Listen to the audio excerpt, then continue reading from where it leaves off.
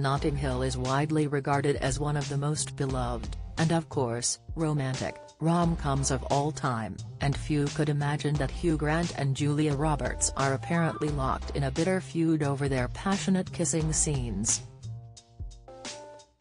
Dreamy-eyed movie fans will of course recall the story of quintessential Richard Curtis movie Notting Hill, which sees ordinary bookshop owner Will Thacker fall head over heels for Hollywood superstar Anna Scott. A love affair blossoms after glamorous Anna spontaneously kisses Will, sparking a chain of events that ultimately changes both their lives forever. Away from set, however, fans may be disappointed to learn that Hugh and Julia are anything but loved up, and are understood to have a somewhat frosty relationship. During a 2016 appearance on Watch What Happens Live, Hugh was asked by a caller whether or not he and Julia were still in touch, to which he shook his head to indicate they were not.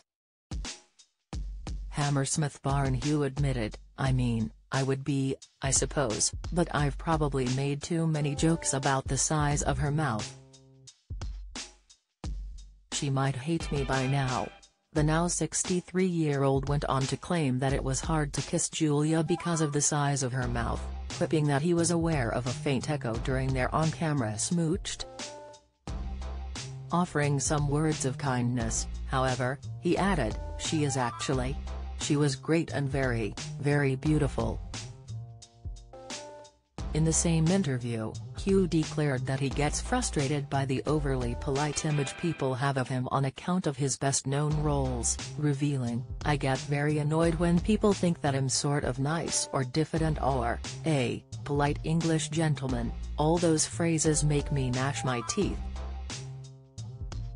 I'm a nasty piece of work and I think people should know that. It's enraging. Hugh has been much more complimentary when it comes to his former Bridget Jones' Diary co-star Renee Zellweger, who Hess previously praised as a top snogger. During a 2014 interview with the Mail Online, Hugh claimed to be engaged in competitive snogging in a bid to beat on-screen love rival Colin Firth, remarking, "You will have to ask Renee who she preferred. I think Colin tried too hard. Do you have a story to share? Email us at julia.banham@reachblock.com.